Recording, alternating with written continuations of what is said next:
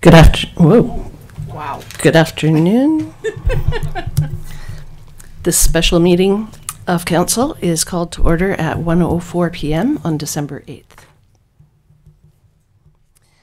Council would like to acknowledge the Uclueletha First Nation on whose traditional territories the District of Ucluelet operates.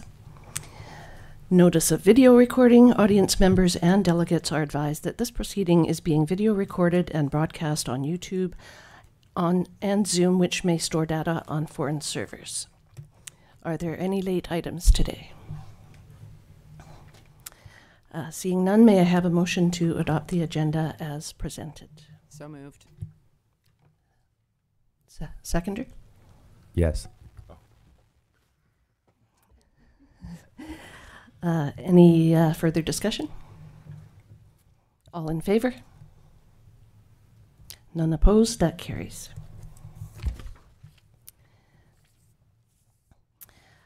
There is one report today under 4.1, the 2023 to 2027 5-year financial plan overview. A verbal report from Donna Monteith, our Chief Financial Officer. Welcome, Ms. Monteith. Thank you. Joey, can I have the slide show?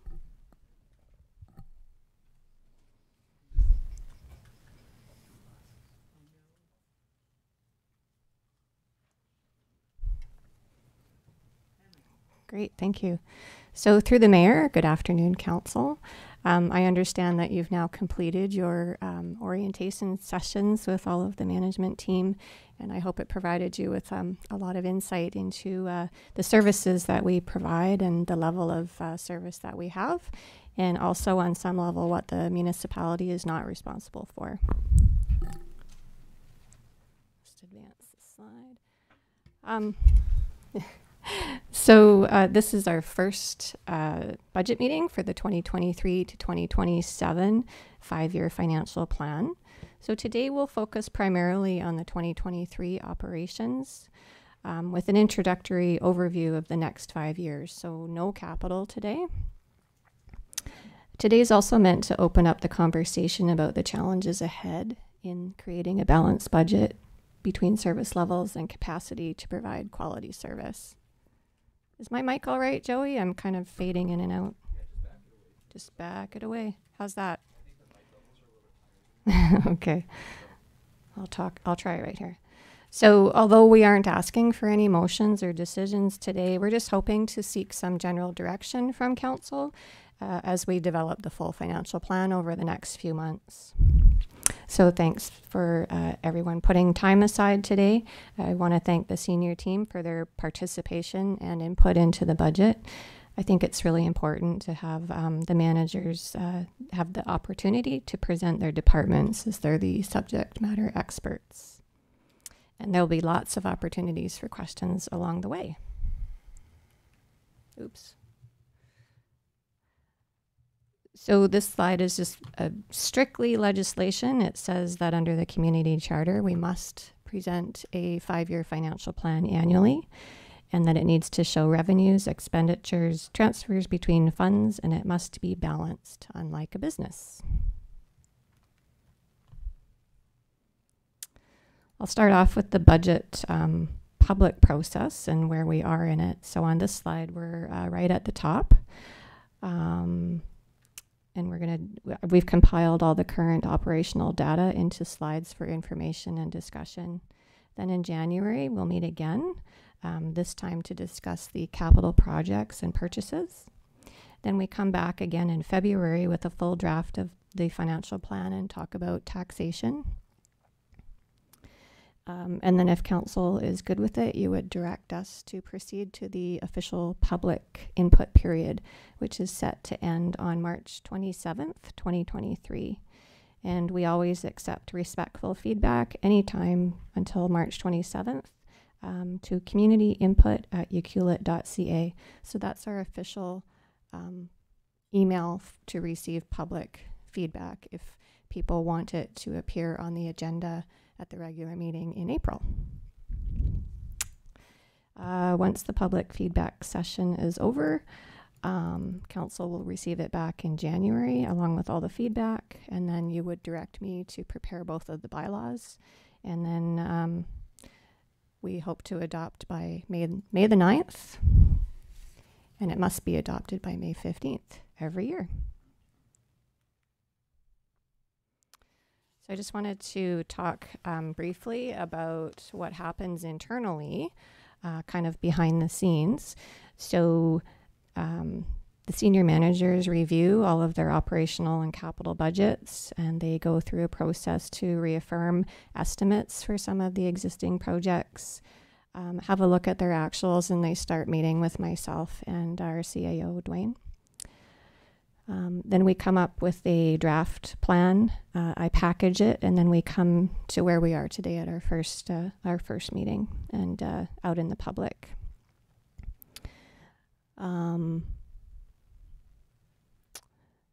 Then in January, we are going to review the capital and the new projects, and this is the time of year that we also talk about taxation. So a real comprehensive discussion, including tax rates, ratios, and the cost of delivering services.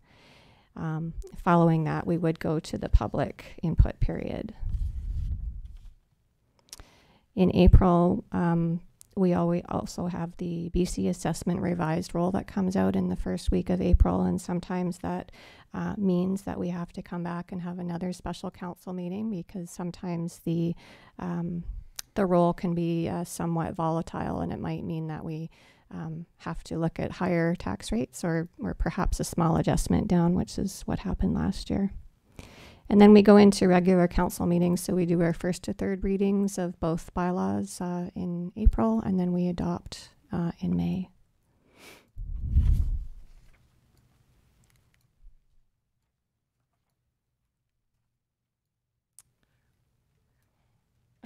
I can't get the slide to advance.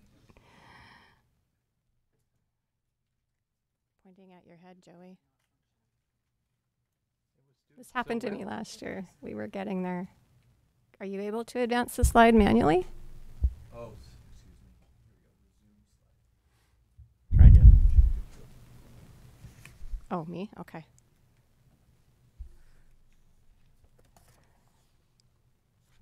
Okay. So the budget focus is generally the same each year. So we confirm our core services and projects.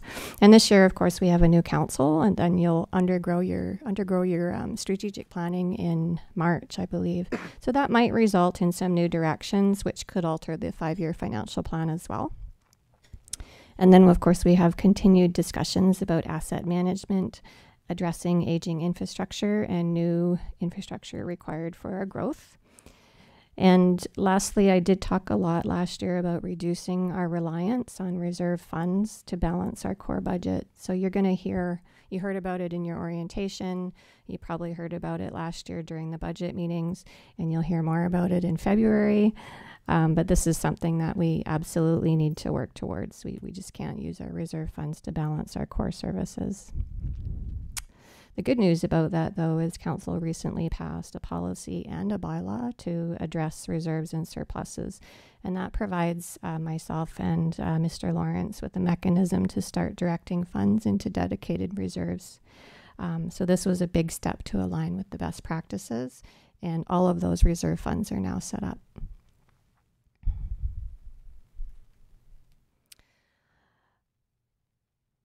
And then I wanted to talk a little bit about some of the significant challenges that we have being a small town with big city problems. So this year, of course, inflation is affecting everything that we do.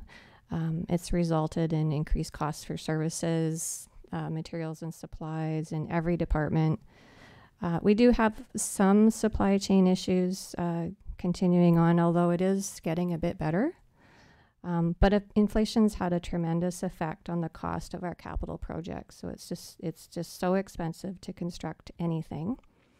And sometimes it's difficult to even get 3 bidders on a project at this point, because we're also a little bit remote. So, you know, we kind of ask ourselves, at what point do we put projects on hold because the benefit to the community might be outweighing the cost if we were to do things right now. And then we have rising interest rates. The interest rates went up again this week, which might be okay for some of our investments, but it vastly affects our ability to borrow money.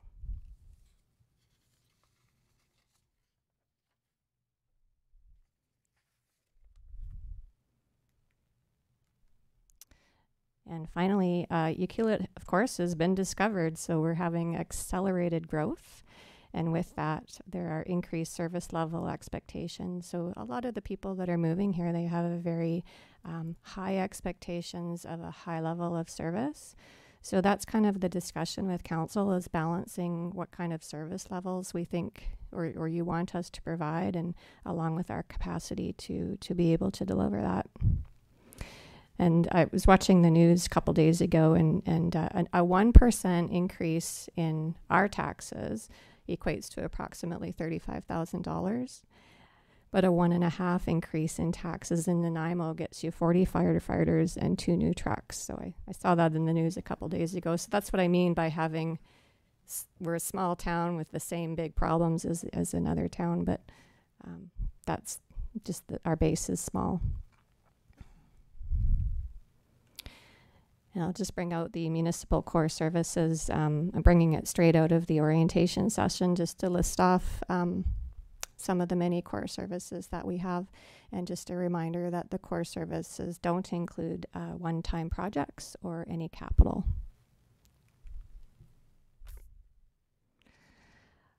I think this is my last slide as well. So I wanted to pull this as well out of the orientation session, just to list off what kind of revenue sources we have.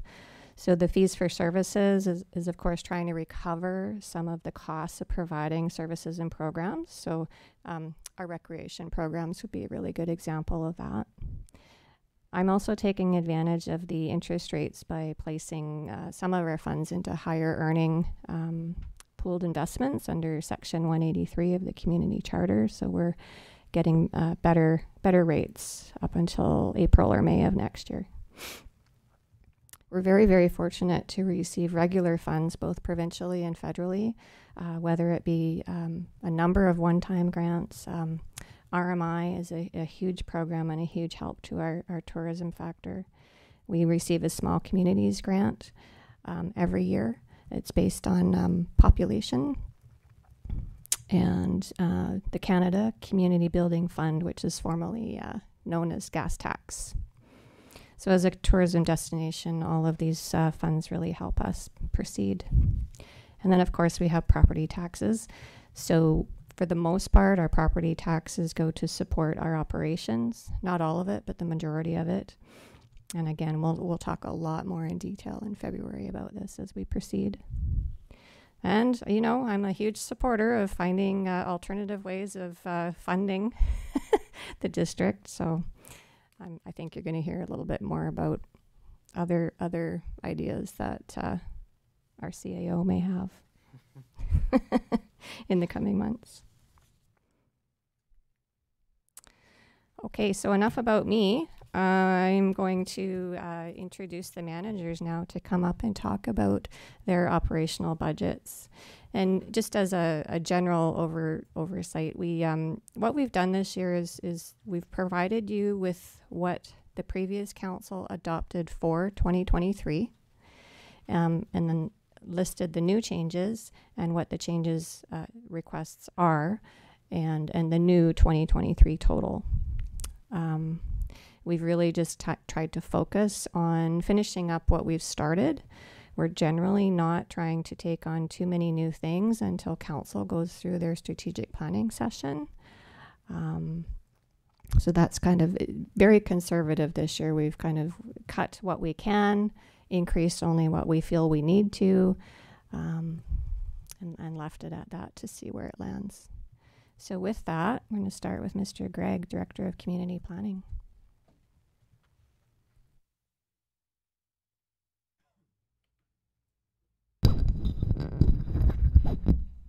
Sounds like it's on.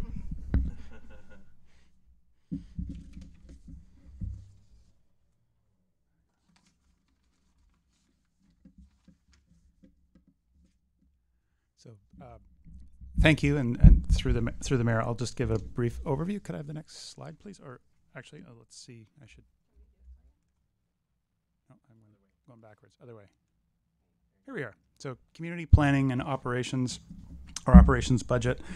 Just briefly, and this is a bit of a repeat from the orientation session, but a reminder for the interested hordes of citizens who are watching online, perhaps. That our department includes current planning, which is really the development applications, long-range planning, property inquiries, land files, subdivision, building permits and inspections, bylaw services, business licensing, as well as some of the public realm projects, which are sort of the planning and lining up the approvals in the land, and some of the design work around things like parks and paths and roads and some of the facilities. So a fair bit within our broad umbrella. I'll start with this slide. Starts by providing an overview of the revenues, because we are one of the departments that does collect user fees, if you will, or these are really application fees for the most part, and which is again a source of non-tax revenue for the municipality. So what was really adopted in the last year is on the left side of the column here. And it forecasted, you can see it, so forecasting, and again, this is always a forecast depending on what the activity is, $258,000 in revenues for different application and fees. The actual to date, we're at $334,000, so we're about $82,000 ahead of what was projected. So that additional would go into general surplus. Generally, we try to be accurate but conservative in the estimates of these things. That's an indication of how much activity we've had in the department. But that sort of conservative forecasting is really, I think, the proper approach, because a shortfall would be a problem. Having a little surplus is much less problematic. So the changes that we're showing in here are primarily, you'll see in the business license fees, so showing an additional $97,880. And that is really due to Bylaw 1316, which was adopted by council, changed the fee schedule, particularly for the bed and breakfast fees. So the bed and breakfast license fee is now at $450 is the base fee. It was $150 before. So it's more reflecting what other communities charge, and also reflects the time spent on monitoring the bed and breakfast.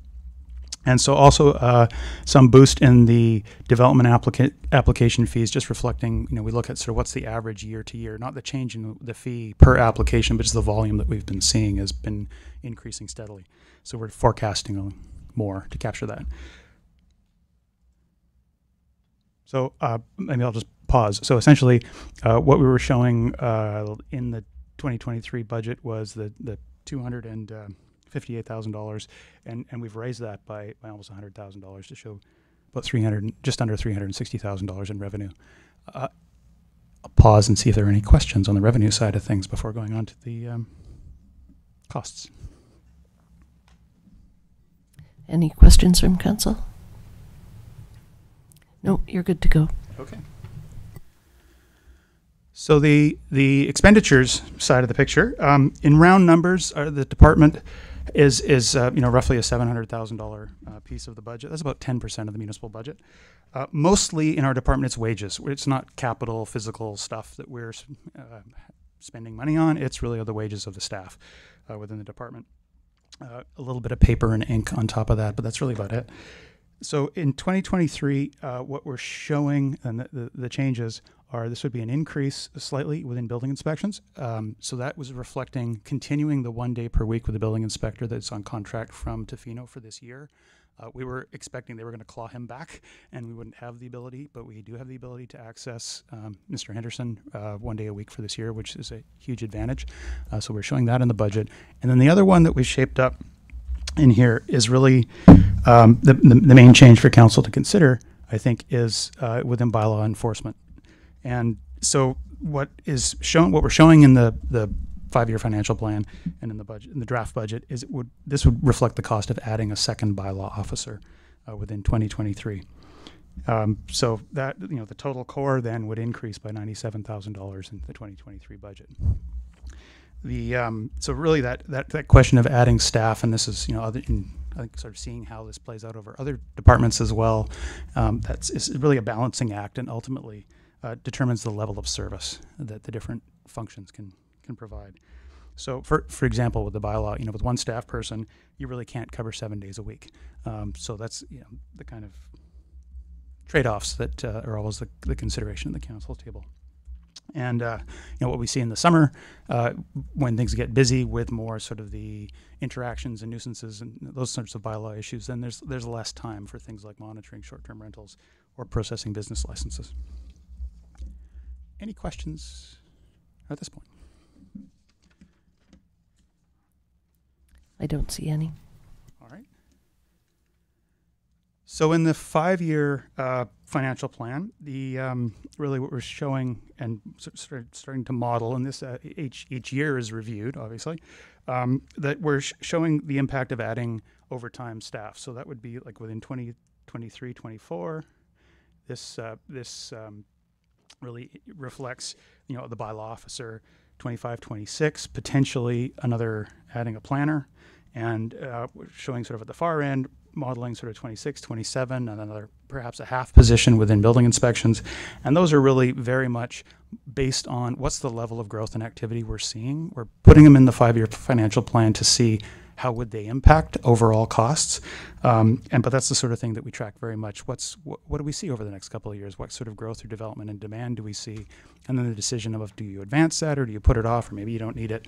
But we want to sort of, at this point, I think it makes sense to at least put them in there and see how it impacts the overall municipal budget. Pause, see if there's any questions on this one. So, and then the last bit that I'll cover in our department really is around projects. And so within the community planning department, the projects are really not capital. They're not physical things. They're generally, so these costs would be for hiring consultants where you need the added horsepower or expertise on some of the planning projects. So we have 2 carry forwards, really the DCC's update and the subdivision servicing standards bylaw. So they're shown still, to be within this year's budget. And then 2 new requests, the OCP, this biannual monitoring, that is, I'll just describe that. So that's really around monitoring the official community plan, the what progress are we making on it, essentially establishing a set of indicators. And there's been a discussion that we've had with Tofino and the CBT about essentially they're doing the vital signs report every 2 years. And so the 2 communities are talking about, well, what would it look like if they were also to establish what are some standard metrics or indicators that we report out on how are the municipalities doing. So sort of have a page on Euclid and have a page on Tofino to see, are you actually doing the things you set out within your community plan? And that kind of approach of having some monitoring and reporting is considered a best practice for a community and an official community plan. So this is looking at, well, what would it take to do that work? And so the OCP that was adopted, it does have a policy specifically saying we'll do this. So when that happens, and the funding of it is really now part of the council decisions within the budget process. And the other thing would be the housing needs assessment update. This piece, would be a sort of a partial or quick update.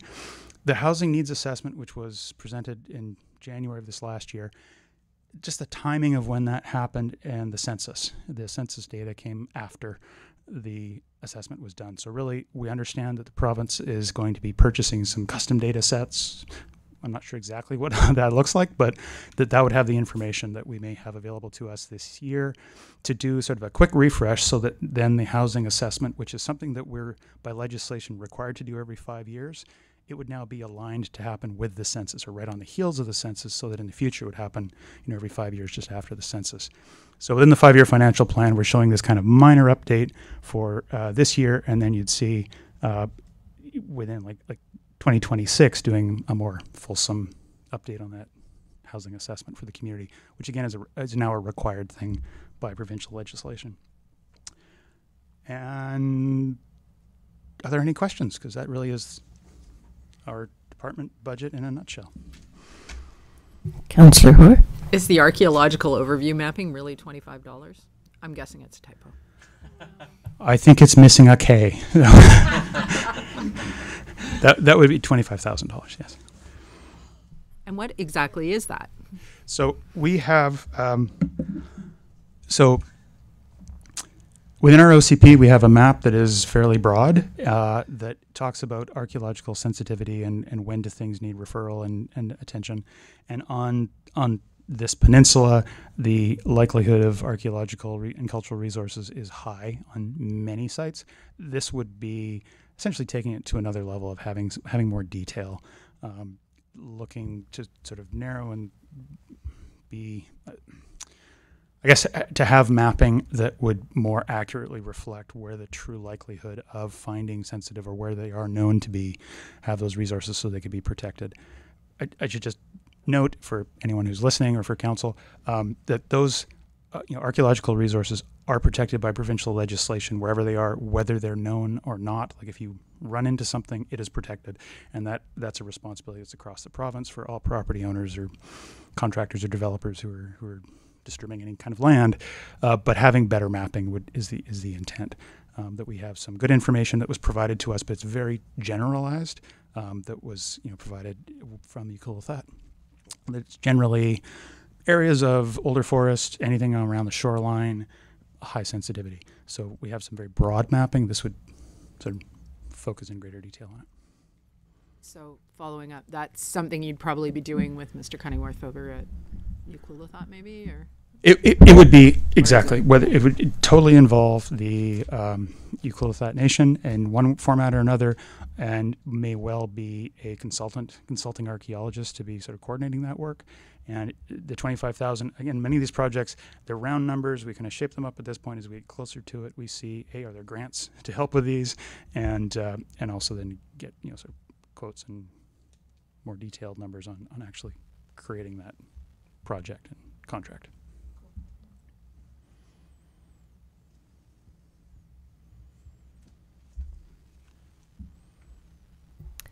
Any other questions from council? I think you're good to go. Thank you. Thank you, Bruce. And we will make these corrections before it gets posted on the website. Wouldn't it be nice if it was $25 though? That would be lovely. I'm only good at math, not at spelling. Okay, so next we have our Director of Engineering Services, James McIntosh, and he's going to speak about water, sewer, and public works. Thank you, through the mayor. Good afternoon, Mayor and Council. First up here is the sewer operations budget. Our core services.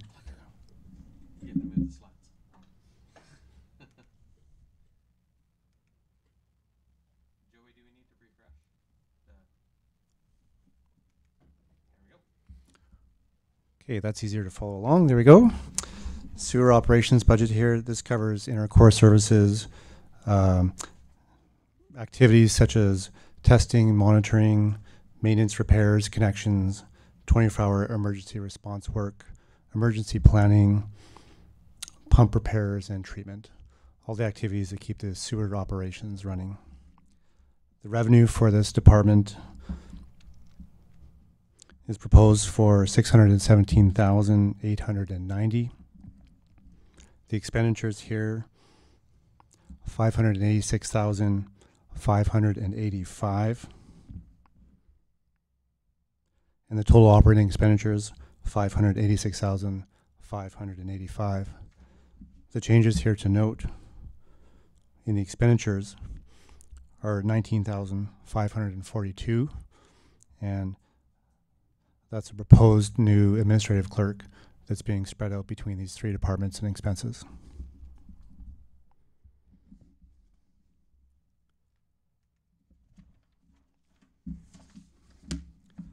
The sewer operations 5-year budget. In 2023, as I mentioned, is $586,000, $585. And at the end of the 5-year proposed budget, $661,717. So you see an increase of about 12% through that whole cycle. Are there any questions on the sewer operations budget? Thank you. None that I can see. Thank you, Mayor. Water operations budget. This ops budget.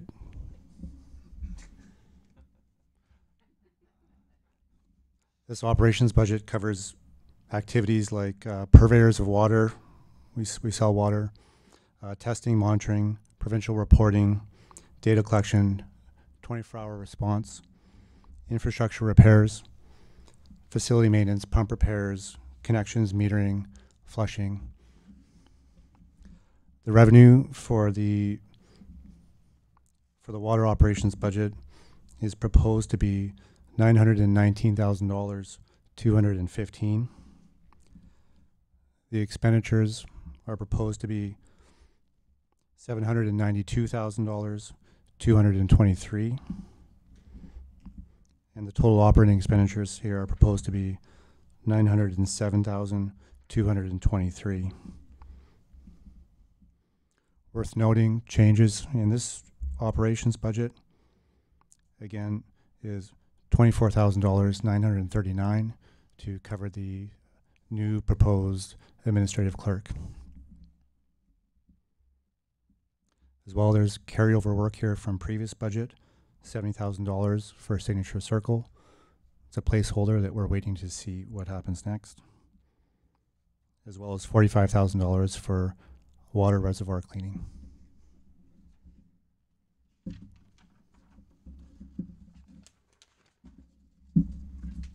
I've got a question on this one. Under your revenue, your water reserves goes, haven't got it listed as a change, but it goes from 45,000 in the adopted budget to 115,000. Just curious what that proposed change is. Through the mayor. Yes, I see that $45,000 in the adopted. We add $0 and it becomes $115,000. Do you want me to help you out with that? I might pass that off to our Chief Financial Officer, Donna Monteith. Yes, that's no problem. No, you're right that zero should read that there's an increase of $70,000. So down at the bottom on the right-hand side, there's a carryover project of $70,000. It's for the money that we put aside for potentially recommissioning Signature Circle. So I will make that change as well.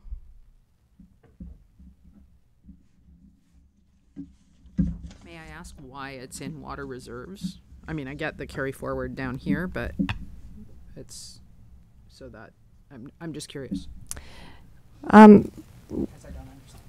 Yeah, so yes, you do.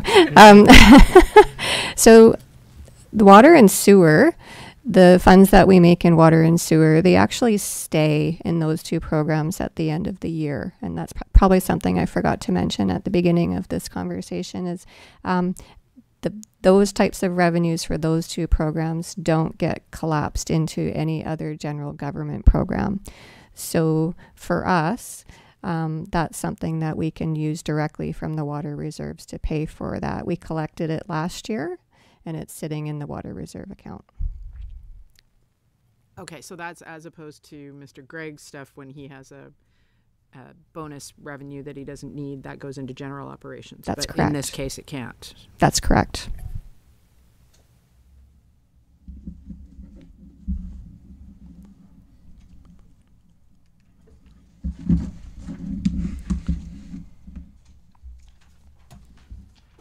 The water operations 5-year budget. We're starting in 2023 at $907,223. At the end of the 5-year cycle, we're at $935,129. We're seeing a small but 3-year increase across the 5-year plan.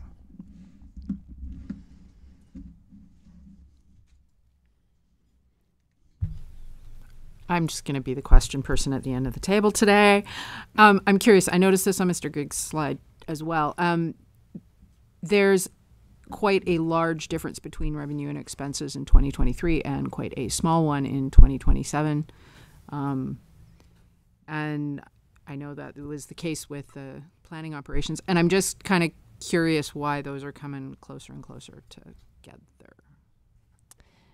Right. So the new position, most of the new positions, I'm thinking back to Mr. Gregg's slide, that bylaw officer is proposed to start in the spring.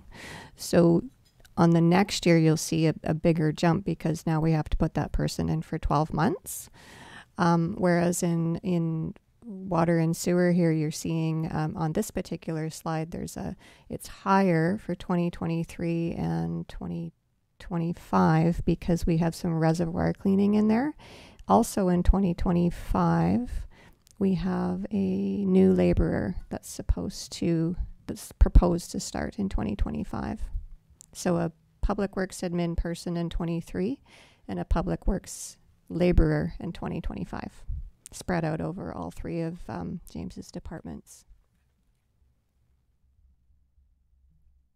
Thank you. Thank you.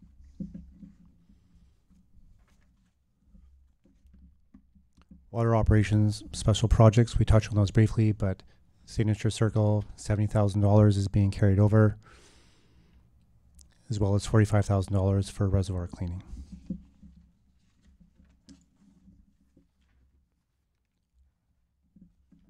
Public Works operations budget. This pays for expenses such as maintenance of municipal roads and sidewalks, repairs to municipal infrastructure, 24-hour emergency services, public realm projects, parks, path, roads, etc., records management, facility maintenance, equipment maintenance, traffic control, staff admin, and other public inquiries.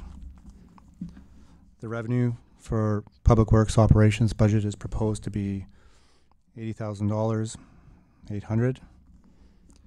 The expenditures are proposed to be $705,601,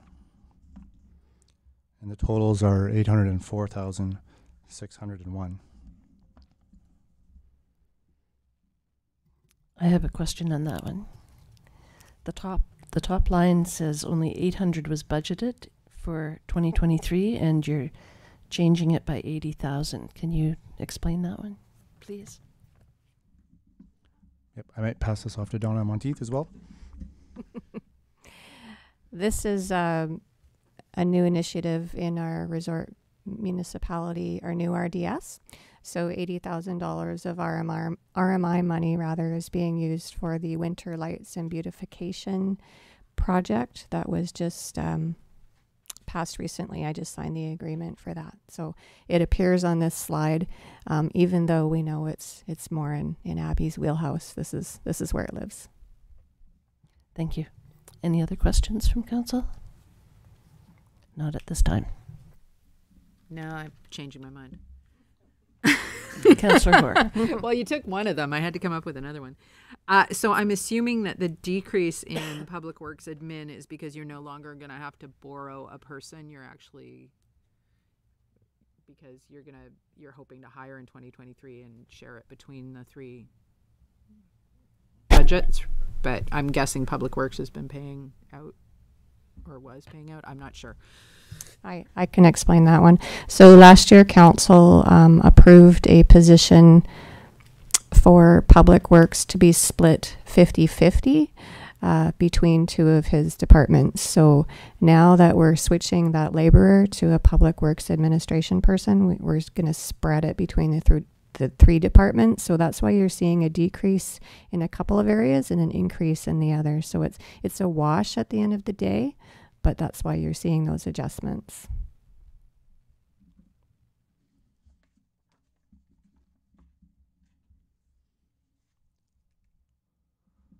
All right, so the Public Works operations 5-year budget here.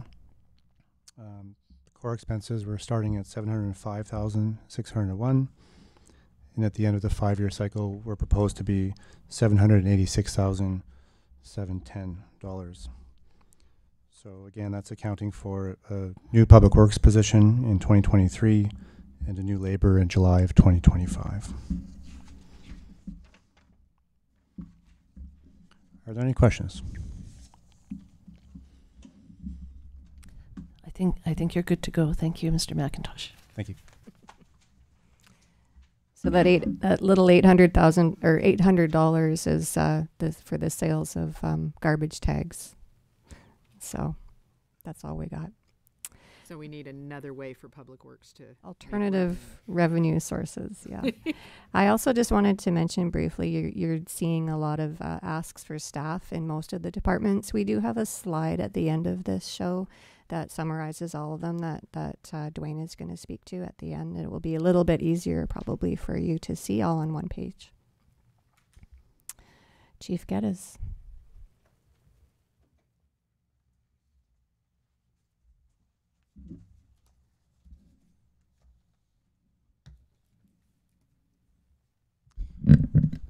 Good afternoon. Just an overview of my world. So services provided by the fire department include fire protection, fire training, emergency support services, fire inspections, and overall oversight of the emergency program in general. 2023 previously adopted budget. When it comes to revenue in fire departments, it's often hard to predict. There are variables, but there are some constants as well, such as our service agreements. So this is a best guess. The unknown is the EMBC reimbursements.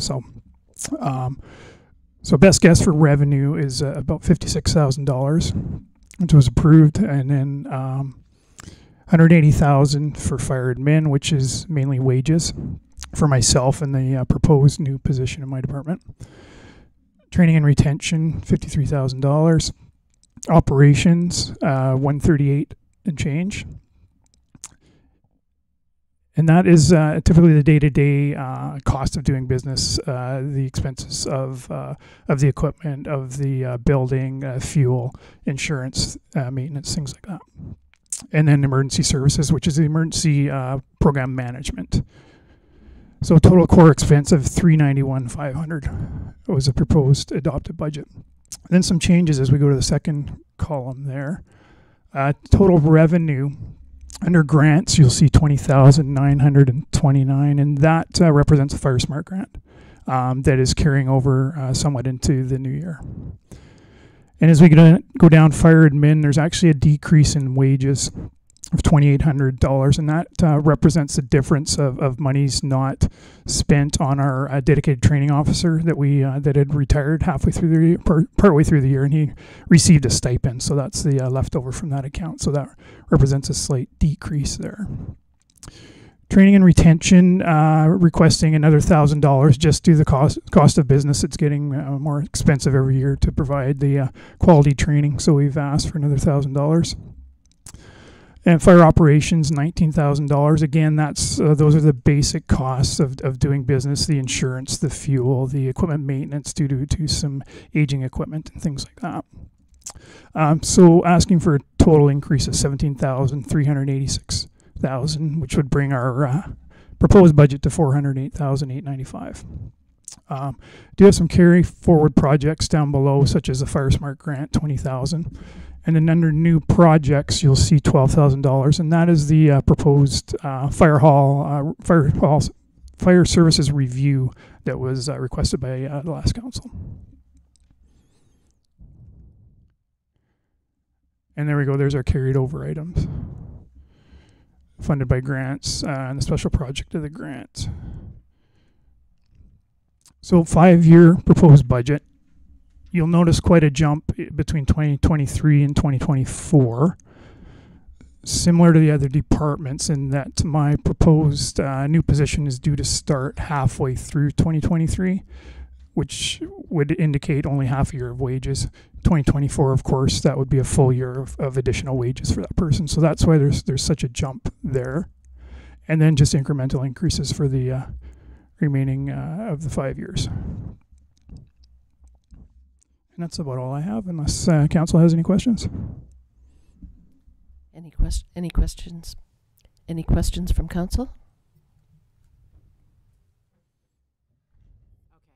Okay. Right. So there's not a lot of increase in the revenue, and I get that the revenue is really hard to judge because how many call-outs do you get on the highway and how much reimbursement there is. And we know that we're certainly not reimbursed for the actual costs for doing those calls. Is there any sort of changes coming down the pipes about how those are paid out that might, you know, help your department's revenue stream? Through the mayor,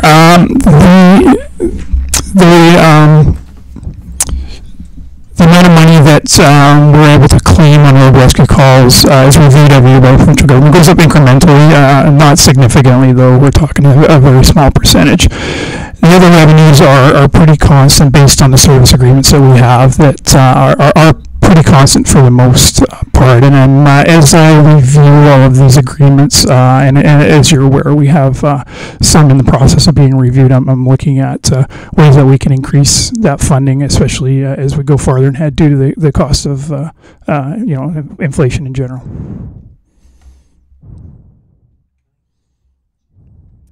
Thank you, Chief Geddes. My pleasure. The mayor, if I may add just a little bit on there, when we get into issue or items like this is when advocacy on behalf of council at UBCM can be effective in bringing that issue up of compensation for responding to highway calls, which has a high cost to municipalities across the province. So there is an opportunity that if this is something that is key and important to council to pursue a more equitable cost-sharing agreement for responding to incidents outside of our boundaries, UBCM, and advocating for higher response costs or reimbursement at UBCM might be an option for council to consider. And which ministry would that fall under, Mr. Lawrence? Public safety, through the mayor, public safety. Great. Mr. Farnworth. Thank you. Add that to the list of ministers we want to meet with. I have a feeling that at UBCM there was a resolution about increasing the return for particularly small municipalities that are covering large swaths of highway outside their district boundaries, and I feel like it passed. But we'll look that one up. Thank you. Thank you very much.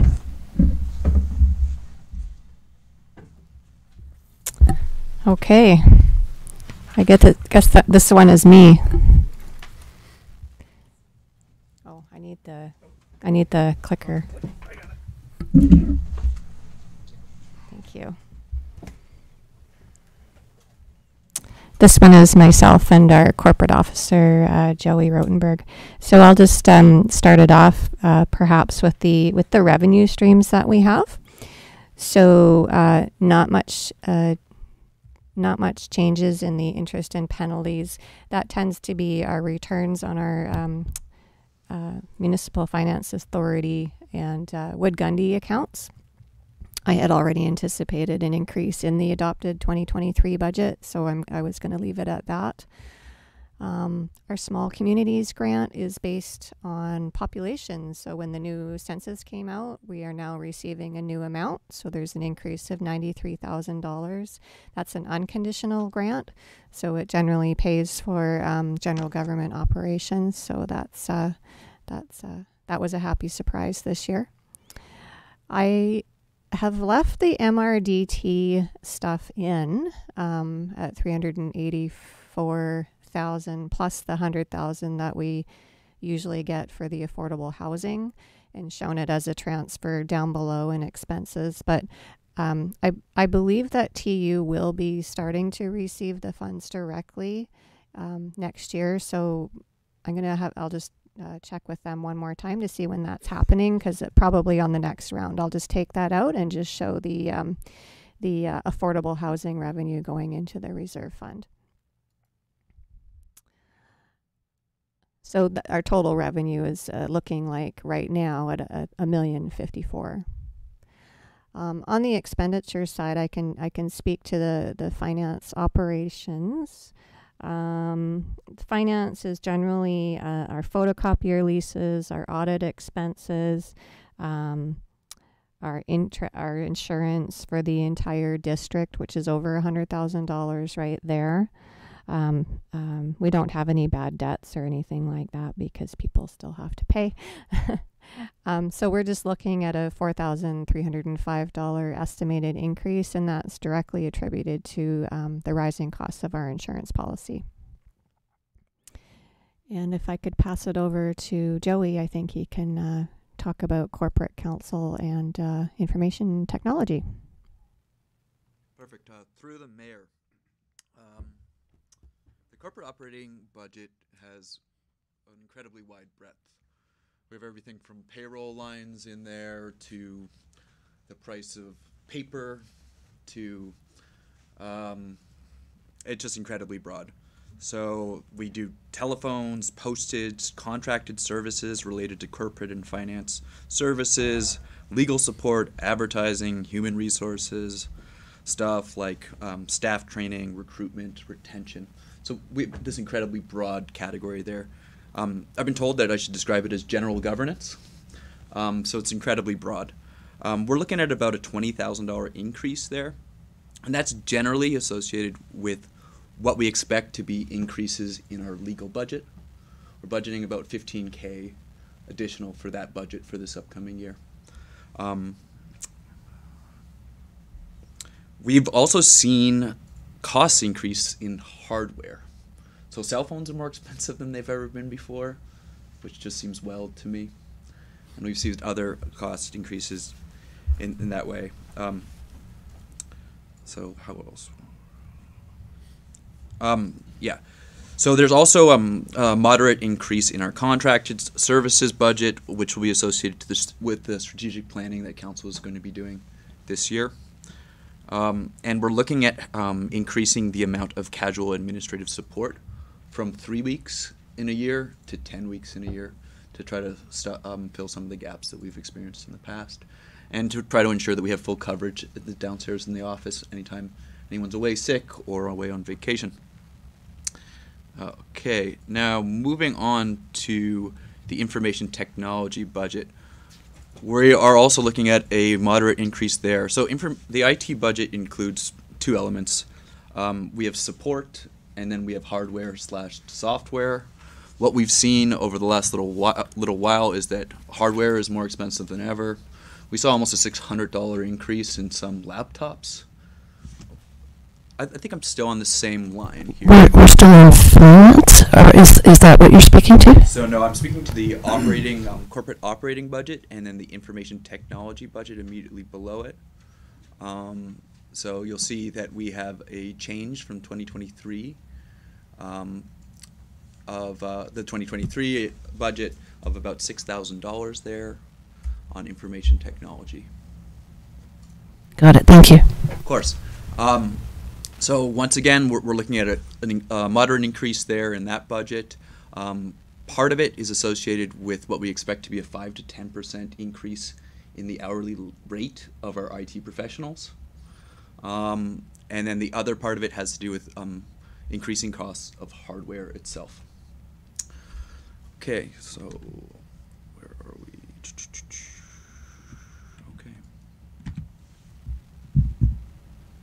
Okay, so now we're on to council's operating budget.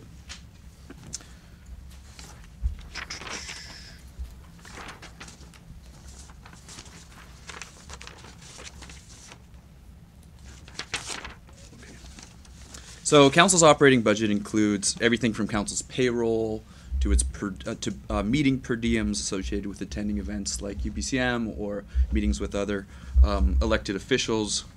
It also includes a budget for economic development and council promotions. Council promotions are things like the mayor's lunches. The previous mayor had attended the radio and give spiels there, as well as the annual staff banquet is funded through this account. We also are including council IT support within this account now, because as iPads are used, there are more difficulties, and more difficulties equal greater cost. Also included in this account are logoed outerwear. 3 or 4 years ago, there were jackets bought for council members and for staff that had the district's logo on it.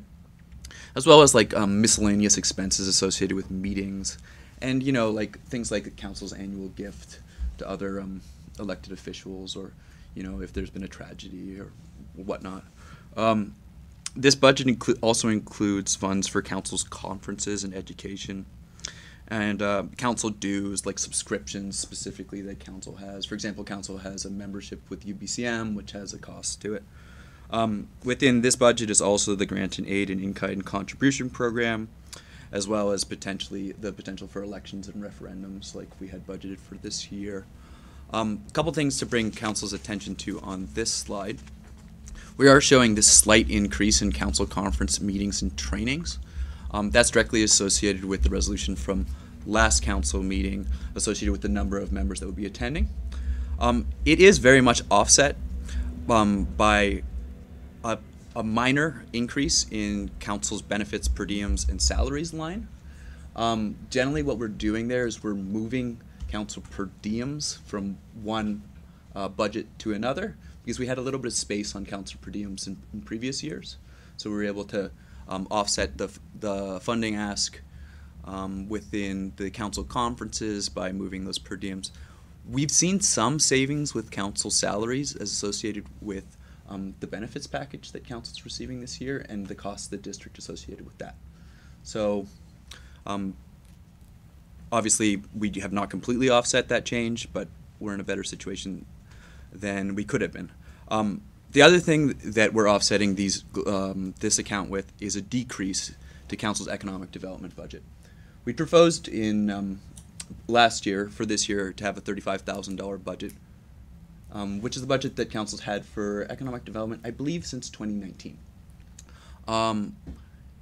In 2020, 2021, and 2022, there was a commitment to the Chamber of Commerce to provide funding in the amount of $25,000 per year to the Chamber. There was also a commitment of an allocation of $10,000 for Council 2, and I don't want to get the resolution off, to commit allocating of $10,000 per year for 2020, 2021, and 2022 for staff to explore economic development options, including the future location of Tourism Ucluelet. So Tourism Ucluelet has found a location and is well funded. So what we're suggesting at this point is to eliminate that $10,000 to offset some of these additional costs that we have within this budget. And council may want to consider how they would like to fund the chamber in the future, and if they would like to fund the chamber in the future. So that's $25,000 there. That's to talk about. Some of the things that council may want to consider is the community benefit the chamber's activities have, as well as the process of awarding this funding and the specific deliverables associated with it. All things for council to weigh in the future, to think about. Do you have anything to add there, Mr. Lawrence? I think that covers most of it. It's I believe that part of that funding was helped to offset the building operating costs for the Chamber of Commerce, and the Chamber of Commerce has recently moved out of that building, so I'm not sure if they're just homeless or not or looking at a new building. We haven't heard from them with respect to that. So there's an opportunity for us to hold this money in the event that it is needed for economic development, or look at utilizing it in other ways.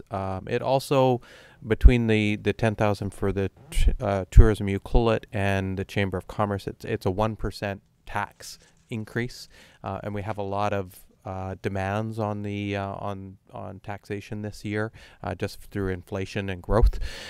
So it's a matter of whether or not there is council is seeing significant value for the community in the use of these funds, or does council want to consider alternate ways of using them, or to offset the need for additional requisitions from property taxes in 2023 moving forward. So there's definitely some options for council to consider with respect to whether or not that money is being utilized most effectively in its current allocation.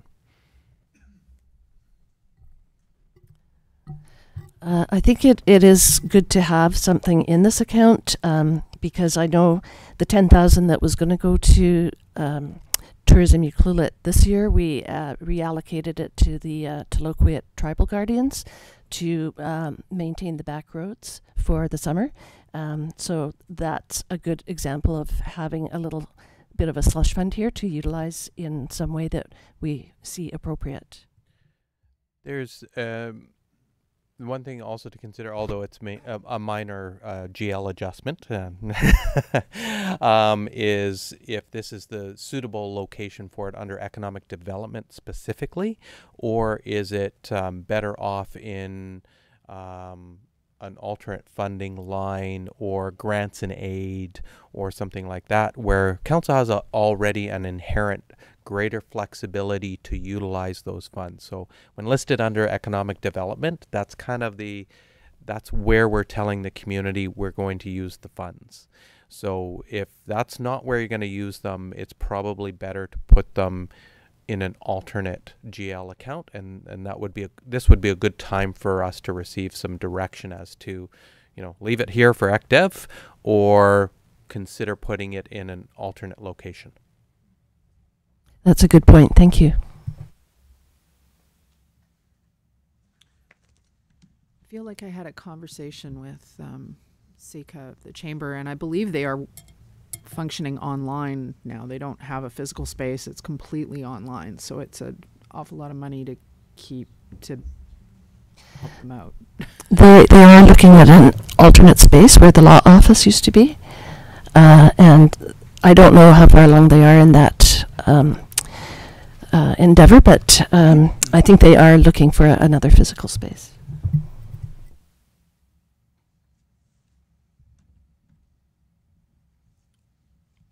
If I may, shall I move forward? Okay, so generally speaking, we have two sort of broad categories of the projects ahead of us. So the 2023 20-year capital plan, which as well as a 2023 as well in 2023 we'll focus on updating bylaws and policies within house. We have two asks though. The first is the website rebuild. Our website is coming to the end of its service period with our provider. That'll be in 2023. It's really important for us to rebuild the website before that period comes to an end. It helps to ensure the security of the website, and it helps to ensure that we're in a situation to respond to challenges when they arise. Also, I think that our website needs some improvement. So I think this is a great opportunity to do that work. Within this $35,000, there would be one piece which is a needs analysis. What exactly do we need to get out of our website? So that'll be part of it. And then the other part is the build. The second item here, the 2023 records management. Some council members have probably seen this before. What we're looking for here is a consultant to come in and review our practices and provide directions for the future. That direction would include policies, as well as it would include policy documents, as well as tailoring our current records management system so it really works for us. And then drafting information governance policies and assessing digital record systems, and then providing a strategic plan with the long run goal of us going digital and our files being easily accessed. This process has a really nice little synergy with the website, because if we build the website consecutively with our new records management program, we can ensure that the website and our record management program can speak to each other. It will also make all of staff's jobs easier, because it'll be easier for us to understand exactly where we're going, because we'll better understand where we've come from. So that's the pitch today. The records management consulting could be pushed into the next budget year, if that was more appropriate for council, but the website rebuild has to happen this year.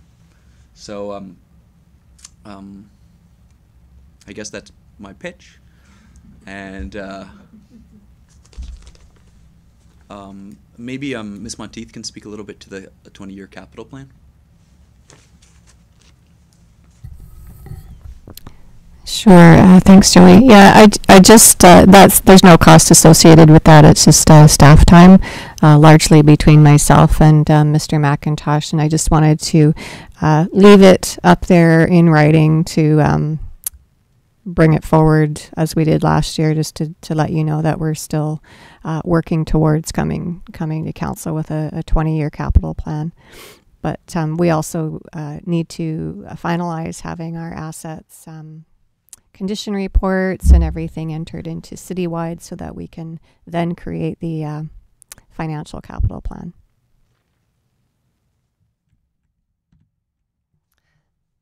All right, so this is the global. This is over the 5 years of the plan.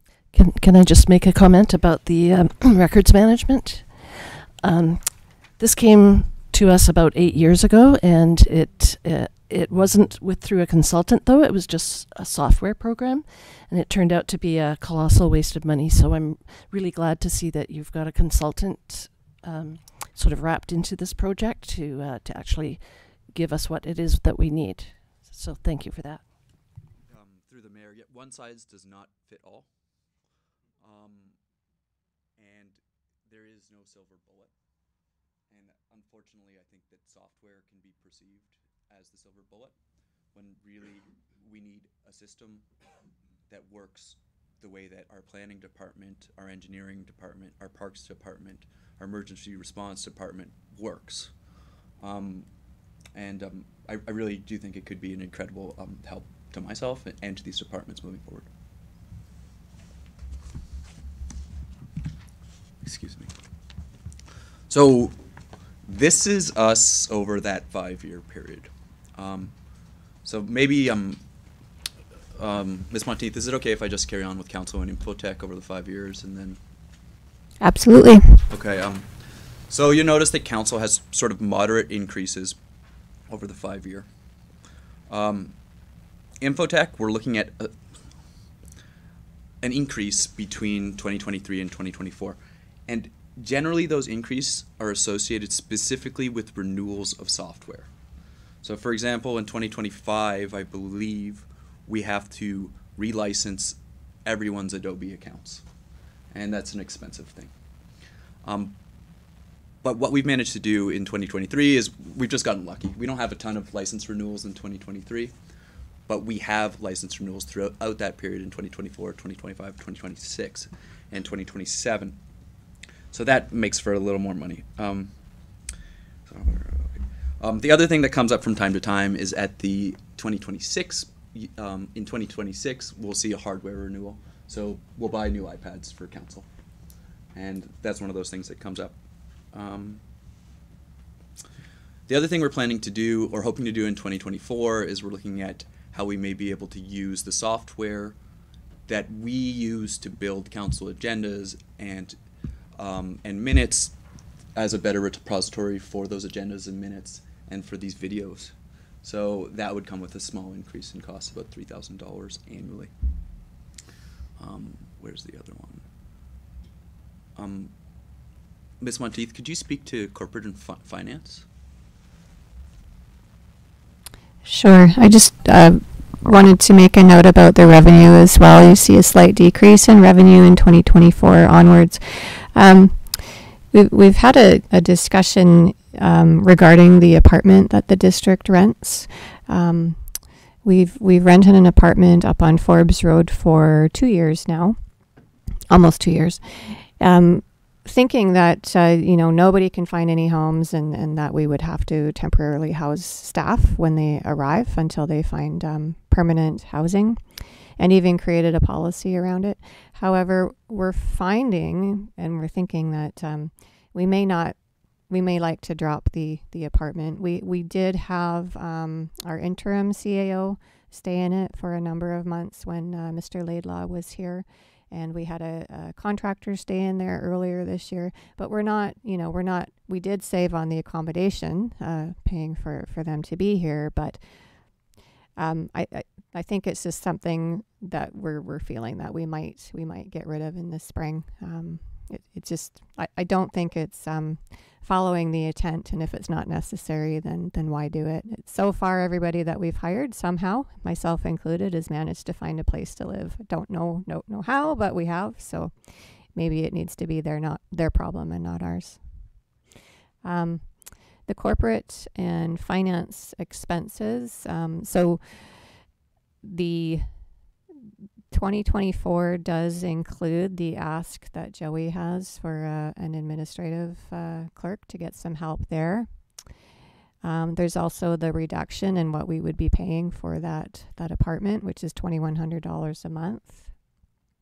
So there's very slight increases over the next 5 years, but really the big ask in the core is just for that extra person and some extra casual support in the office. So previously we didn't fill anybody's vacation schedule, and we have 4 different people working downstairs and out front. So when they go away, the work stops, and other people have to try and backfill answering the phones and assisting with customers. But everything that they have that they're doing, generally speaking, waits until they return. So we've slowly been adding weeks of casual into the budget. So this year we had 3 weeks of casual admin support, and now we're trying to raise the budget to 10 weeks. We find that it really helps move along the paperwork while we're in this in-between stage where we're not quite ready to afford to hire a bunch of staff, but it's sort of it's helping to stop the gap. And but overall, the increases are not that much over the next 5 years for corporate and finance.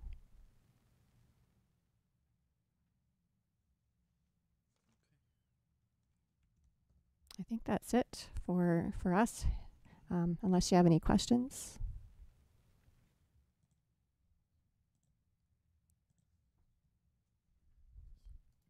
Sorry, I might have zoned out there with the special projects for 80,000. I think you mentioned it, but those were Mr. Rotenberg is just advancing the slide back. So we've got the website rebuild and the records management totaling 80,000. So we list those separately, yeah, so that they aren't actually part of the core budget. is that the same consultant that does the website and the records management system? No, the website build would be different. Right. And one is a library expert, library science expert, and the other is a Right. website build. Is there any benefit to doing those at the same time? I think there's synergies doing them at least consecutively, and at the very minimum, there's a great benefit for the website to be developed in such a way that it's machine readable, so that the cataloging that we do associated with the data management system can speak to the website. Thank you. I'm going to assume the large jump in the council costs in 2026 is elections. Yes, that's correct. Just confirming.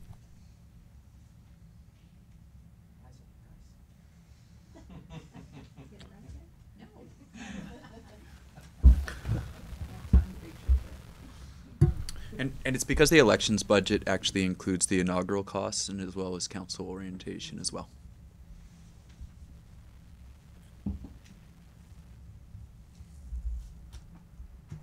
Any other questions from council? No, I think you're good to go. Okay, I can't believe we've got to almost the end already. So our anchor is Miss Fortune to talk about recreation, parks, and cemetery, and Smallcraft Harbor. I was going to say she's the anchor. She's talking about the harbor. Oh, well done, well done. Done. Also the shortest staff member, senior staff member. Good afternoon. Working on it. And someone's got the clicker. No, you're good. Thank you very much. I know I'll get this one wrong. Good afternoon, Mayor and Council. And as Ms. Monteith said, I've got a number of things to cover with you for right now. So let's start at the beginning with the anchor, haha. So we do have the Smallcraft Harbor. in front of you, and you've got the revenue increase, as you'll see in the 2023 changes. Oh, I also want to start off just a reminder to the Mayor and Council that Smallcraft Harbor budget is self-funded, so this does not come from taxes, and that's a very important distinction, I think, to make. And as you'll see, our changes, the revenue and the expenses are basically the same. The Smallcraft Harbor 7,000 change is actually a carry forward in expenditures, and I'll go over that in a minute, as well as 52 Steps is one of our more special projects for this year. Where you see the revenue change in that area for 2023 is primarily strictly hydro fees. We put in, Harbor Authority put in a new a rate for hydro, so we are actually properly realizing the revenue in Harbor, whereas before we were actually in a deficit. So that's the primary changes with those two. Any questions on that? Moving along. Oh, I guess I move along, right? Let's see if I can make it work. Joey, help. Joey, it looks like we're frozen again. Okay, I gotta hit the right button. Hit the button, Joey. Hit. Yeah. Ooh, got it for. As I said, the carry forward from 2022 is the fish cleaning station upgrade. The reason why it didn't happen in 2022 is we couldn't find a contractor, so it looks like we've got someone online for this spring. One of the things we're also looking at this year, and our harbor master and myself have had extensive conversations about this, is looking at 52 Steps. 52 Steps is a point of entry, and so that's something that we're hoping to bring back for immigration. I did it again. Customs. Customs, thank you. For customs, and we want to look at that whole area. We want to do a bit of an engineering study for the ramp and the dock itself, looking at an arborist in the area. We actually own quite a bit of property back there, and we want to look at proper repair to the stairs and ramp. So we're kind of couching this together and working with DFO to see if we can get customs back. So those are our special projects for 2023. Councillor Hoare? So, curious.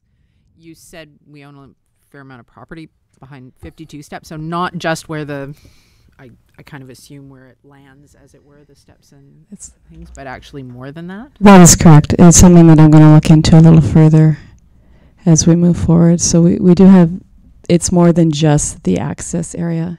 It goes off a little bit to the left and to the right as you look on this up the harbor area. So it's something we're going to look into and see if that's something we can come back to council on. This was something that came through with the harbor master plan to look at this space and see if that's something that we can make a little bit more our own in that space. So that's one of the projects that is proposed through the harbor master plan, and we just want to put some funding to it to see what we can do.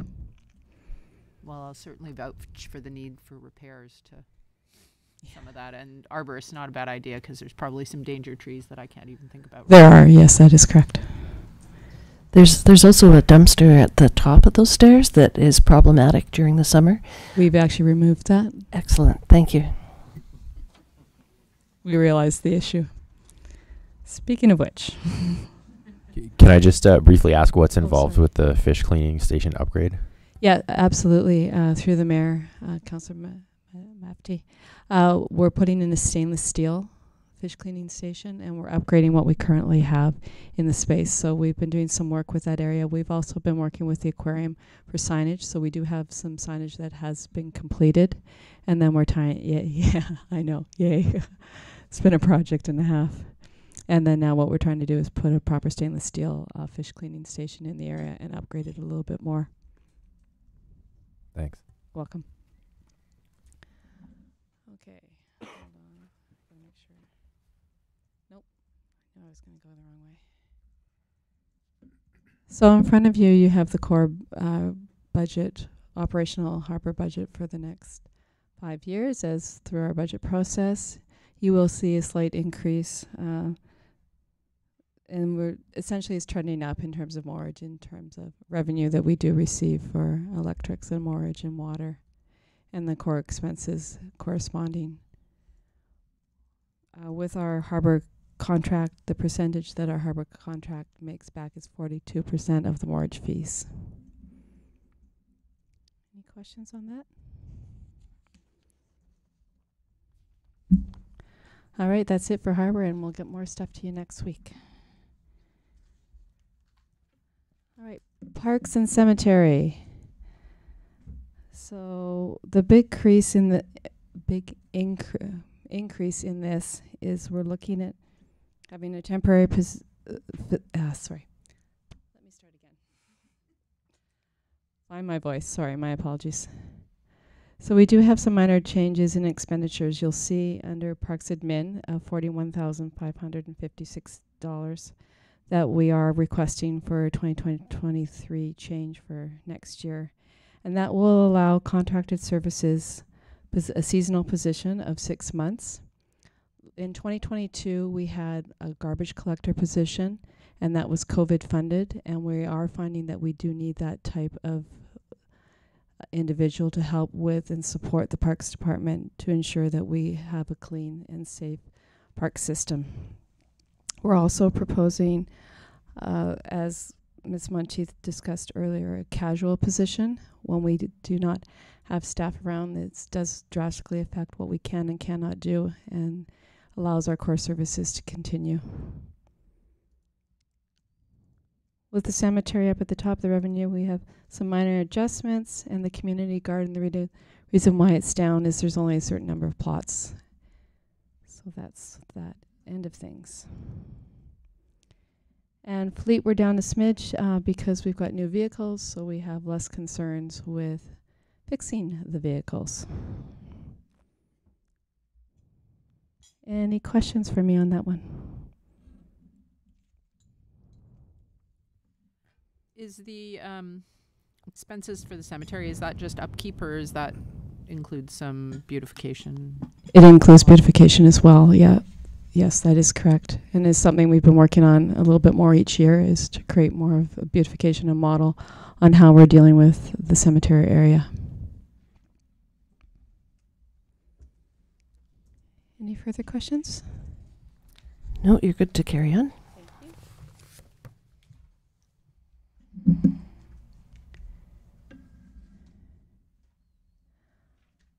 And as I discussed earlier, the revenue is pretty steady, and it truly does depend on the number of interments we deal with on an annual basis, so that could go up or down over the next 5 years. And our core expenses are primarily due to Parks Admin with a seasonal position, as well as a 6-week casual. Any questions on that? So the ACRD bike path for 7,000 on the previous page, is that the extension between the? So that's part of the contract services with ACRD. ACRD provides the district with $7,000. It's a part of a contract, so we receive $7,000 annually to help with things like doing the ditches, doing endangered trees, if there's repairs that we have to do on the bike path. So that's what that is primarily used for. Thank you. You're welcome.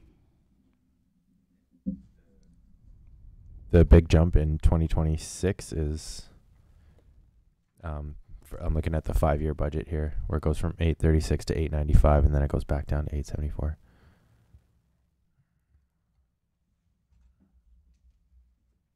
Sorry, I'm gonna look at Ms. Monteith with. I just saw that myself, and I'm not 100% sure, to be honest with you. It's not elections. You've got me on that one. Is there a new position in there? Sorry, it might be. Yeah, I think we were looking at a Parks. Yes, in a Parks labor in Parks 4 labor. years. Yeah. Sorry. That's what that would be. It's not on the staff slide. Okay. We'll track that down.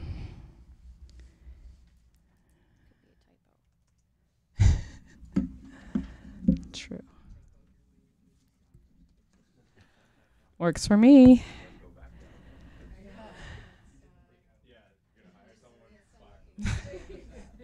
Advanced planning is always good, right? All right.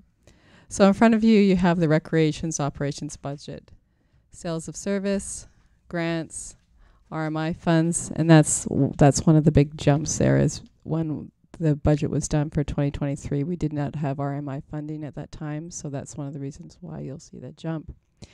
And the reserves is the carryover that we've had from this year to paint the community center, the front side, which we were not able to do because of trying to find a service contractor. We do have someone signed up and ready to go for the new year, so we're very excited about that. Sales of service is primarily our rec programs. We're doing quite well. And so we do anticipate, and that's actually a conservative number, we do anticipate an increase along that line, just to show you what we've been dealing with in the last couple years. So it's okay. So 2019, obviously we did not have COVID, or if we did, we didn't know about it. And 2020 and 2021 were harder years for us to deal with. We still had some programming going on, but obviously events did not run and our rentals was down quite significantly. So the 2022, as you can see, we're trending back upwards. We're very excited about, and that's actually, the 2022 numbers are only 6 months because we did not start full time until the summertime. So we're feeling pretty good about those numbers as we move forward. Correct me if I'm wrong, but those, I mean, even the rental numbers are up up to what pre-COVID ones were, right? Yeah, or above it. That's correct, Councillor Hoare. Yes. We're busy.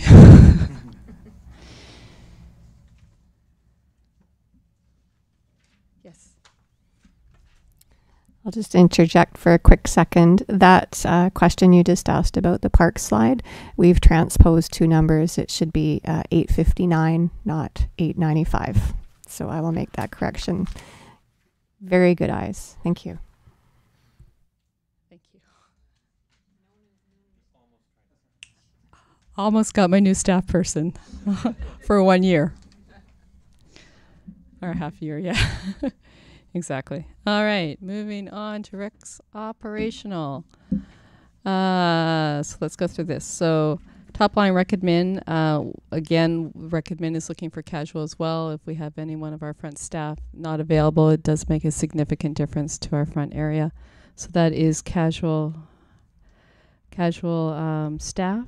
And then facilities and fleets, that's primarily due to cost of doing business these days as well as cost of getting gas these days. So that's what your primary there. So in terms of expenditures for activities and programs, I have bumped up the cost, but there's also the corresponding revenue that goes with it. As I discussed with you on Tuesday, the way our programs operate is, sorry, my apologies, is our program contract staff take a percentage of the total program costs, and then we get the corresponding admin. And events are RMI funded. And so again, the corresponding revenue will be coming in. So that's the primary difference for that. For core expenses, is there any questions on that? Okay. Just wondering what the 90,000 carry forward for projects is? Or does it say it on the next slide? Next slide. Next slide, sorry. 1 moment, please, as my husband would say. And you, and I will just flip to the next slide. And actually, before I do that, just one thing I wanted to talk to you about quickly is where you're not seeing an increase is we are looking at our play school program, which is previously our play school instructors are paid through via taxes with some offset from the program. We're no longer operating that program. We're doing other early years programs, but not that specific program.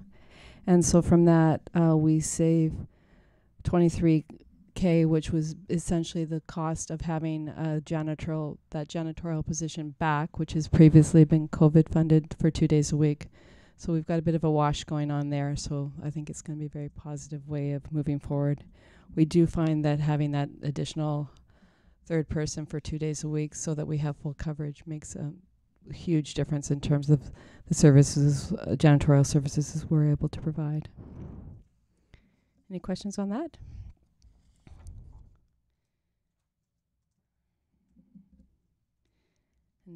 Now I can answer your question. So I'll carry forward as I discussed the south section of the exterior of the building, our weather section, for lack of a better word. We are looking at doing the junction sign out of the junction. It needs a little love. Wayfinding is a carryover to put the actual equipment in, and we did receive 2 years funding for the bilingual signs for RMI, so we'll be having more signs out on the streets. And one of our new projects is the heritage signs and signage for 2023. Any questions? Do you know what the heritage sign for 2023 is going to be yet? Do we have any ideas? Maybe. Working on it. I will get back to council and let them know what we're looking at doing. Got a thought though. All right, and last but not least is the 5-year operational. So we have the sales of service, which is pretty steady. We have grants. Our grants that we have is the grants such things as the Canada Day grant, the youth grants. We have a lot of youth grants, as well as Family Day grants. And this year our grants were excess of $11,000, but we put in a conservative amount on an annual basis. And I do have the answer of why there's a huge difference between 2024 and 2025 is we only have RMI booked in until 2024, which I'm sure we'll get it back, but this is what we have to do for budgeting purposes. Is there any questions? On the grants subject, Yes. do we get grants for Yuki Days too? Are there some available, or is it just things like Canada Day, things that are a little bit more kind of national? Or That's correct. We do receive $20,000 from RMI that helps offset our costs for Yuki Days. And in 2024 is our 50th anniversary. Yeah, that's right. Yeah. Any questions? None at this time. Thank you very much. Thank you, Abby. That was very good. Abby gets the gold star for switching out staff without asking for new money. Well done. And you know, I just want to say that this is our first pass at the operational budget. So we've given you a lot of information today. We're going to talk a little bit more about the overall budget in a minute, but we've prepared a future staffing slide for you because everybody needs and wants new staff. So Dwayne is going to speak about that. Yeah, I got this one. Thank you, Mayor Council. So we have to click. Sorry. There we go. So for moving forward for staffing, we're trying to be as conservative as we possibly can. We've had a couple of things that have come up from transitioning from the COVID funding to new funding. So there's 3 items right in the middle there: the bylaw officer for 2023, the part-time janitor, and the park seasonal. Those were all previously funded through COVID funds, and that was special funding for recovery related to COVID-19 that came through in 2020, and then flowed through until the end of this year. So what we're asking for council at this point in time is give consideration of continuing on with those positions. They are unfunded positions, so that they would need new money to fund those. The first 3 positions that we have on there were proposed last year, and they were gaps in our support systems that were identified. The deputy or assistant fire chief to provide additional support services to meet the objectives of the emergency services and fire department. Our public works, we've done a little bit of a shift here. There were originally 2 laborers proposed, one for 2023 and then another one for 2025. We've identified that we still need additional boots on the ground support, but what we need even more so is administrative support. So our operations department is a department right now of 1. So all of the operations, from ordering to looking at contracts to doing capital projects to overseeing the staff right now is Mr. McIntyre. So that is not really achievable. There's gaps there, and the demands on that position are too great to continue on that way.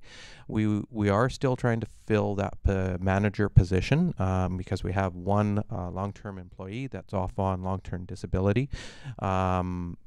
We're posting again for a manager position for operations, which will provide a significant amount of support for it, but it's still a temporary position at this point in time. So that one's right on the edge of whether or not we can successfully fill it, because we need to look for the right person to fill that and help support that team.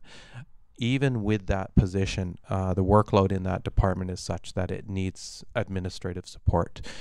So we felt that transitioning the labor position to a administrative clerk position would provide that extra help, and we'll actually see some benefits there financially for us because of the billings and ensuring that new development, DDCs, etc., are billed out to our best advantage.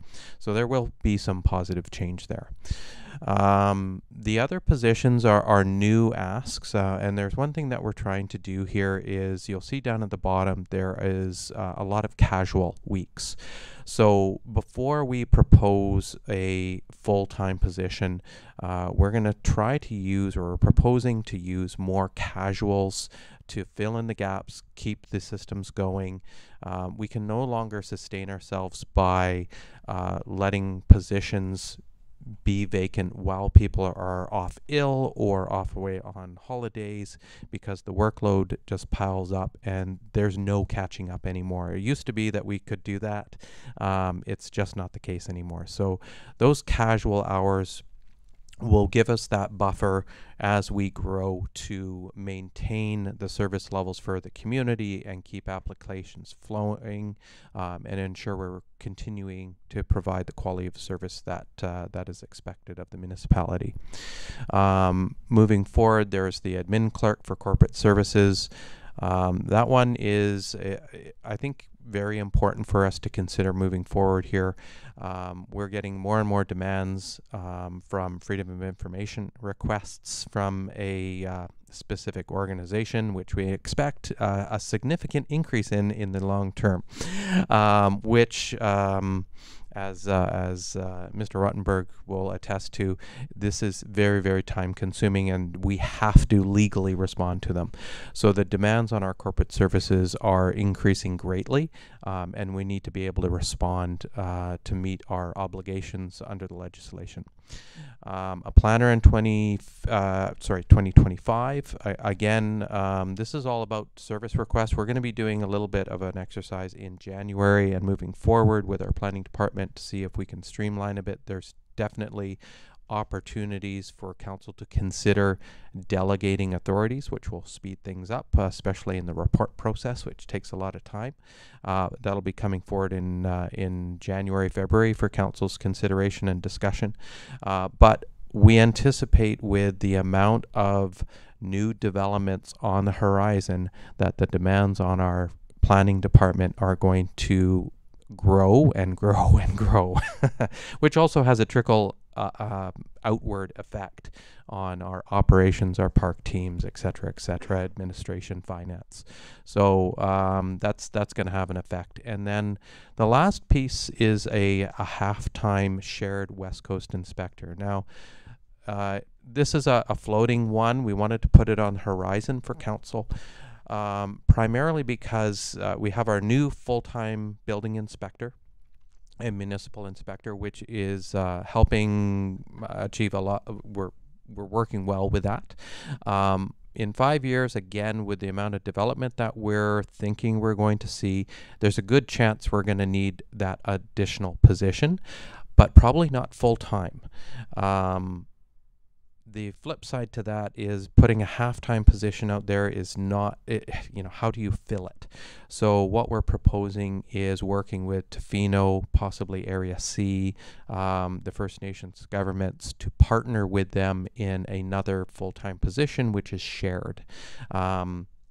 We've had some success with that, with Nick. I can't remember his last Henderson. So there is good merit for that, and there's a benefit that we share the costs of a building inspector and can actually attract one that's full-time, permanent for the West Coast, and then share the actual costs. That one it might get pushed out year to year as we go along, depending on need and development. You never know what the markets will do. So although we're receiving a lot of interest right now for new developments and new subdivisions, that might slow off. You just never know. So some of these positions, like the planning and the part-time West Coast inspector, might get pushed out if they're not required. So that's if council has any questions about the staffing overview here, I'm happy to answer any questions. Any questions from staff, or from council? For staff? Councillor Hoare? So, correct me if I'm wrong from what Ms. Fortune said. So the part-time janitor position would actually be covered by the savings that we have for the childcare thing. So that would be a wash. Even partially, yes. It'll cover some of it. We're finding that we're not filling that position, and we haven't been able to fill the position, and the program hasn't been, because of that, we can't do the program. So rather than keep that on the books and keep the money on the books, we'll just transfer that over to that 2-day or part-time janitor position.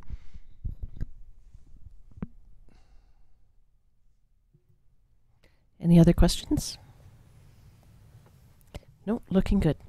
And just a point of clarity, I'm seeing from council, there's no significant objections to what we're proposing at this point in time. We don't need official guidance at this point, but just to get a feel for how council's feeling for what we're proposing.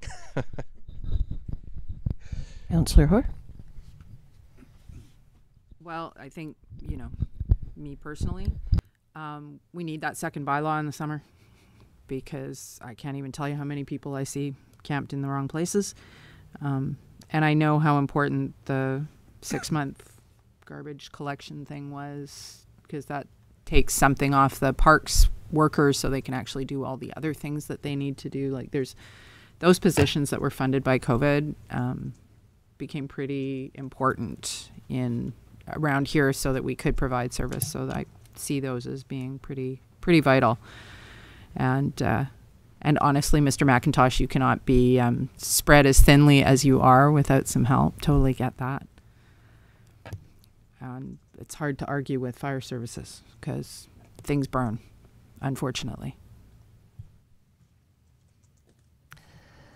I think it all has a lot to do with levels of service, as Mr. Lawrence mentioned right at the beginning. And the more people that come here and move here are expecting that higher level of service than what we maybe have been giving them up to date. So, yeah, I'm fully supportive of all this.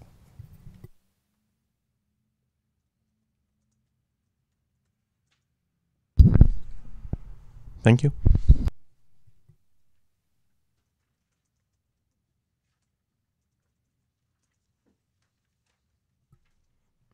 Shall I continue? Okay, getting to the end. This slide is our core services, our core revenue for all of the departments that we have. Pardon me. Where are my notes here?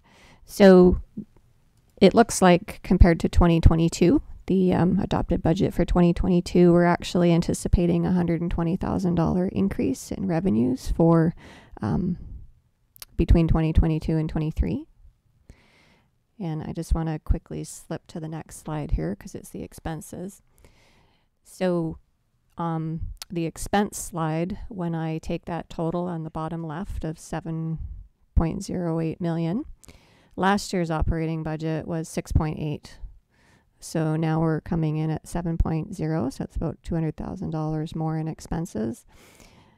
But we're also expecting 120,000 more in revenue. So when you take out the special projects and only look at the core services that we're providing, we've come in with a fairly conservative budget, looking for about $80,000 more that we have to find to cover that. So it's very conservative. We've cut as much as we can while looking at adding more staff to get more things done. So I'm pretty impressed that the management team's been able to make things work and try to rob Peter to pay Paul, as it were. And it's also 120,000 or 80,000 is actually quite a bit lower than inflation right now. So I think we've done pretty good so far. It's about 3%. Speaking of inflation, I think next year's budget, when we do this again next year, it's going to be a lot more. It'll be a lot more interesting because we don't know what inflation will be sitting at next year.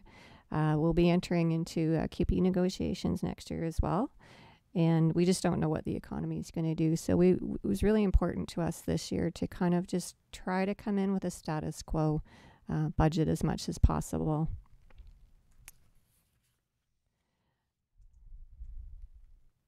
Do you have any questions on the two summary slides at all? I did get the math checked. They look good. Thank you. Thank you. So then we just have we wanted to list the special projects on a summary slide as well. So we've put the funding sources beside each one. The CFW means carry forward, and the other ones are all new or ongoing. Most of everything on that slide is already funded by RMI dollars or reserve funds or harbor fees or general reserves, which means that we already collected taxes to pay for it, and it's sitting in our reserve money, so we don't collect twice for the same thing. So you can see that the 1, 2, 3, 4 new asks are on there, which would be tax dollars as well. So when I say we're looking for 80,000 in core operations, that's quite different than this slide. So sometimes what increases the tax requisition is the special projects. So when you start adding up, 15,000 for the OCP biannual stuff, the fire services review, the website rebuild, and the records management consultant, that's when we start looking at how can we spread this out? Can we apply for any grants to cover any of this stuff? We start looking at things like, well, what about the Barclay Community Forest Fund? What does new council want to do with that? I know we need to, we had a committee of the whole meeting last year, but it's a new council now, so perhaps that needs to come back so we can get some direction on how maybe those funds want to be delivered in the future. But for now, this is what we've got, and it's a summary slide of all the special projects. Any questions on that? None at this time. Okay, last slide. So in January 19th, we're going to come back and we're going to deliver the capital projects. So there'll be existing capital projects that we have on the go, as well as any new ones that we've identified. That one usually is a bit longer. There's a lot more questions when it comes to capital projects. So I would anticipate a longer meeting for that. That could have some impact on our taxation as well if there's any decisions to be made about any of the projects that might require a contribution by the district. And then February 23rd, we're going to come back and we'll have the whole budget packaged together for the whole 5 years. And then we'll be able to talk about that and what the, how much money we need to collect in taxes. We'll have the completed roll that comes at the end of December from BC Assessments. I'll have it all in the spreadsheet and all figured out.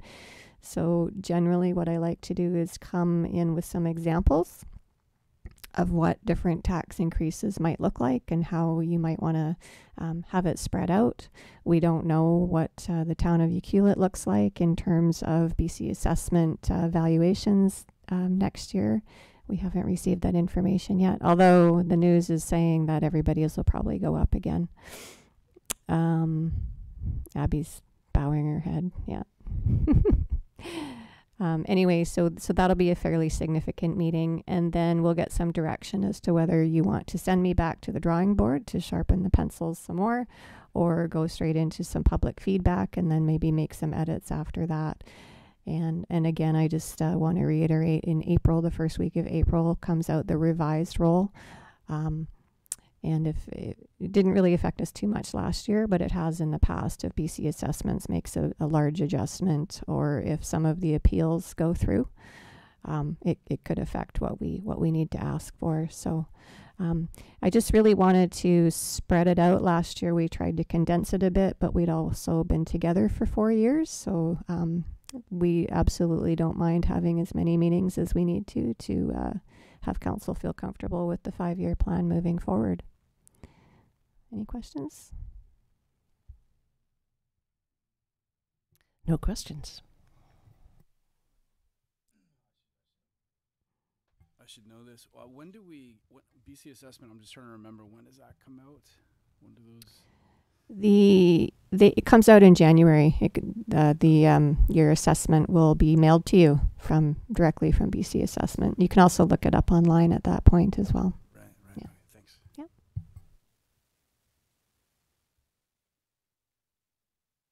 Any other comments from council? Just can we revisit the potential to have the budget meetings not at 4 o'clock as they were originally scheduled? Yeah, absolutely. We can, it's council's choice as to what time of day you would like to meet and even what day. I do remember that conversation, but I believe Councillor Mafty wasn't back in the country yet, so. Thanks again for accommodating me, you guys. You didn't bring me a pet penguin. That's doing you a favor, trust me. Fact.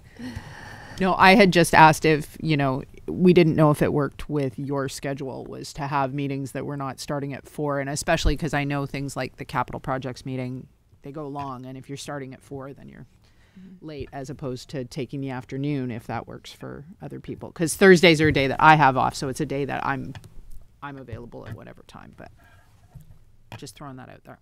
Pretty flexible. Yeah, we were waiting to sort of get your opinion. You're pretty flexible? Yeah. Okay. Great. Try to be. Okay. Looks good. So great presentation. Thank you very much. Pardon me. Through the mayor. So am I hearing that you'd like to have the January 19th meeting moved to 1 p.m.? Yes. I just ask because we have to give notice, so. I'm hearing yeses. Okay, we'll make it happen. Thank you. Okay, no further discussion. We will adjourn this meeting at 2:57. Thank you.